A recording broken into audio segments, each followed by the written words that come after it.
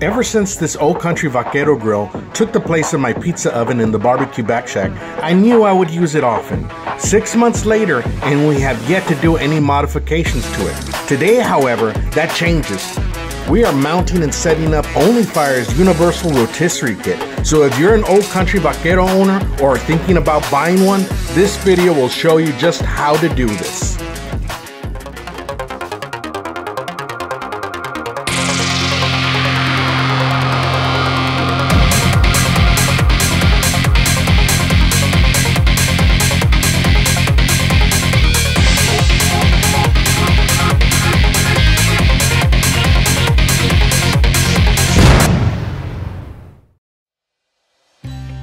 Okay, so let's get started. You will need a drill, a marker, a tape measure, a straight edge, and later on a grinder or Dremel. So grab your tape measure and marker so that we can install these two mounting brackets from the kit.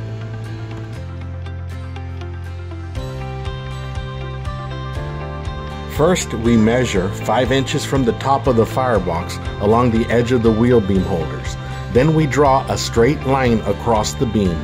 Do this on both sides of the firebox as we will line the bottom of the mounting brackets with these lines.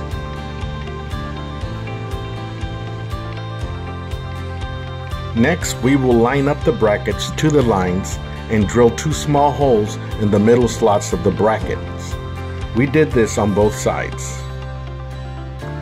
A total of 4 number 8 3/4 inch screws are needed to install these brackets on both ends. These are about 50 cents at your local Walmart. Utilize the washers included in the kit as well. Next, we will need to cut out this area from the bracket with a grinder or Dremel.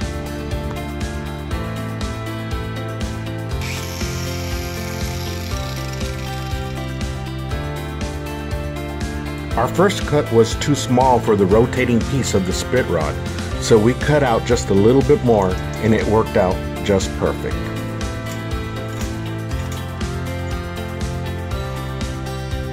And now to test the mounting of the motor. The motor has 2 grooves that just slide into the mounting bracket. And on the other end is where the spit rod is inserted. And now to assemble the spit rod. We first screw together the 2 pieces of the spit rod. Next, we slide in the 2 claws that will hold our proteins. And the next thing is to screw down the rotating piece, followed by the counterweight balance. Finally, we are done.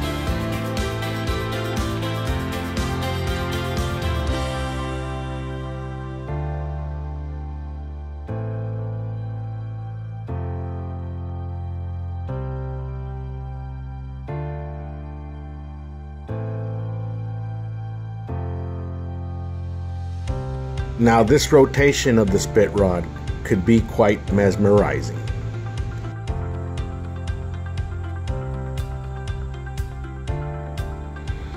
And next we will test to make sure the mounts do not affect the functionality of the grill. All seems good. The mounting of the brackets 5 inches above the firebox allows us to utilize the grill just below the spit rod so that we can cook meat along the side of the rotisserie and still give us enough space to tend to the fire.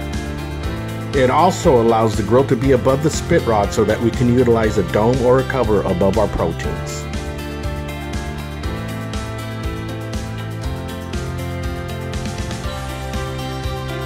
Our next video we will be trying the rotisserie, probably on some Yardbird, and we will be trying this meat stick, the Meat Stick X, on our rotisserie. So that will be the next review along with this first cook. Don't forget to subscribe, like, and comment, and as always, thank you for watching.